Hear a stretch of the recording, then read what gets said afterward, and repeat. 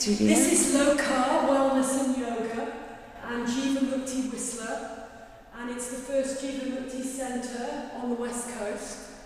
And we're hoping to share this with all our community from New York, Germany, London, all the Jivamukti centres, and all the beautiful students and teachers who I hope over the coming years will share our space. I'm very excited about that.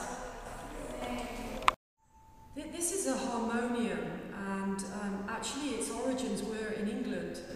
It was taken over to India by the English, and it is an instrument that is used not the same as a piano. So we play with the right hand, and the left hand draws the air in, and so we literally use it rather like bellows.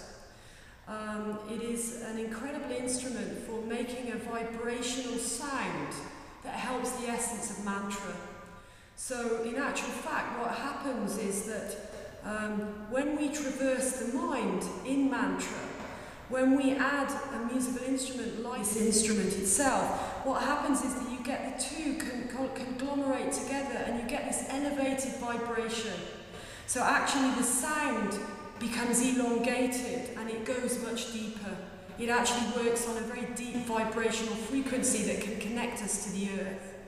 So the sound of the harmonium and one chanting Om becomes something else. So it doesn't sound as it would if you were just chanting the Om on your own. You can play it very easily. It literally is used in its simplistic form. You can use 3 fingers. If you're chanting and you're using it as Kirtan Bhakti yogis do, then they will use the whole of the keyboard. And it's an extraordinary sound. It lasts for a very long time. It's almost like the Tibetan crystal bowls. The sound vibrates deep within you long after you've left the room. A very powerful and poignant musical instrument that works so beautifully on a very deep level. It's very powerful.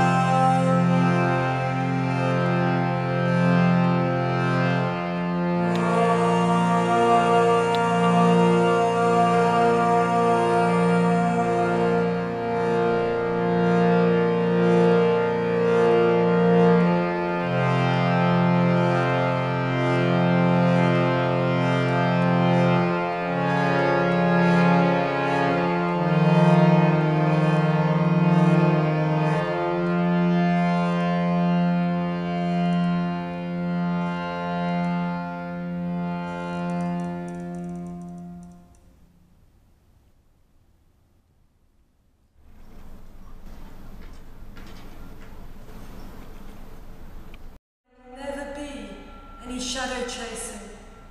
Best to leave well alone. Best to be content with what is at hand.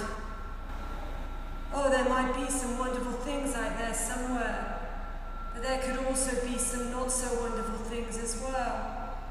Such an attitude is sad, for it smothers curiosity and the promise of dreams.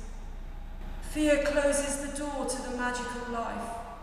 It silences the streams and stops the winds. Because of fear, we see animals and plants and things as separate from us.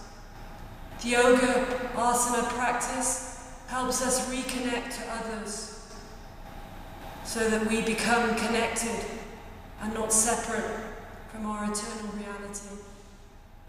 These are the powers of yoga. Namaste. Unfortunately, we've lost our connection with nature, and I believe this brings us back to all of these things. by these shapes and these forms that we make. They are not just for kids to have a good fun yoga class. They are for us to immerse ourselves in the mountain, to immerse ourselves in the cobra, so that we could see what it could be like to be that creature. It's very important.